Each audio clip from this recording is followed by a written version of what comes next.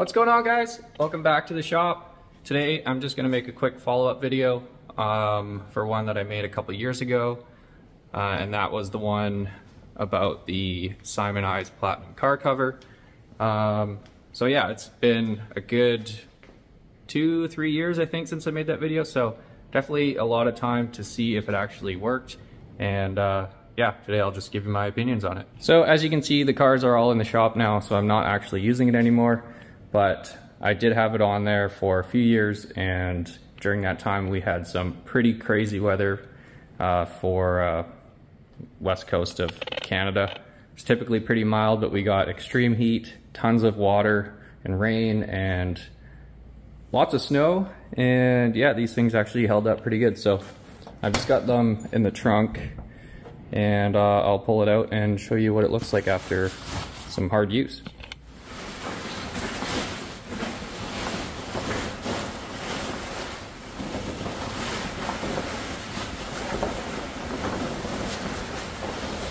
So after a few years of being outside in the weather, it's actually in pretty good shape. So this was on the car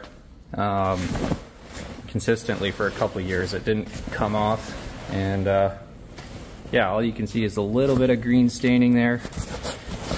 And I was actually really surprised at how well it protected my car, considering I think in my original video I was quite concerned that this wasn't going to last very long, because it does feel like it's made out of paper towel, basically. If you've got a car like mine where it sort of leaks water a little bit, and especially mine, the trunk was the problem spot. Anytime it rained, you'd open the trunk and it'd be full of water. If you've got a car like this and you want to keep the water out, that cover is actually a really good option, because I checked it after heavy rain events, heavy snow, and the trunk was completely dry. So yeah, it certainly worked for that. I was also surprised at how well it stayed on the car, especially during high winds. I don't know if that is because the Volvo is so boxy and it's got these big overhangs where the cover can actually sort of tuck under and the elastic can grip on it. But yeah, this thing actually stayed on pretty well for like a non-fitted cover. But keep in mind, you do need to size these appropriately. I believe there's a small, medium, and large, and the ones that I got were mediums, I think.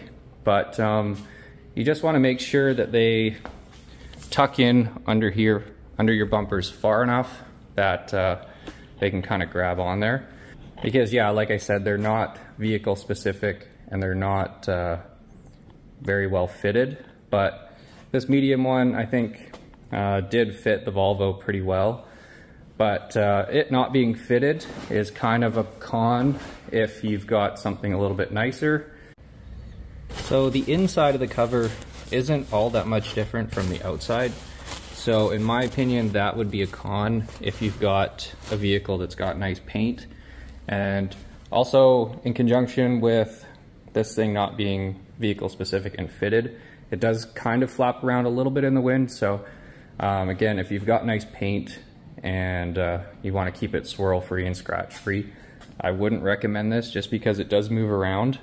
And when I did check it, there was kind of like dust and grit kind of under here. So I wouldn't recommend this if you've got a nice car, especially if you've got nice black paint. Definitely wouldn't put this on it.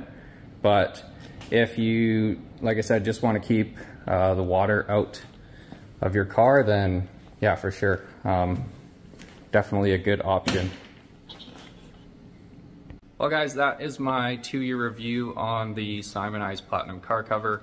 Like I said, if you just want to keep water out of an old car like this, I highly recommend it because it is quite cheap. But if you've got something a bit nicer, I would probably spend the extra money and get something fitted, especially something that's got a softer material on the inside. But yeah, for the money, and if you're covering an old car like this, yeah, I recommend it. But anyways, that's it for today, so thanks for watching.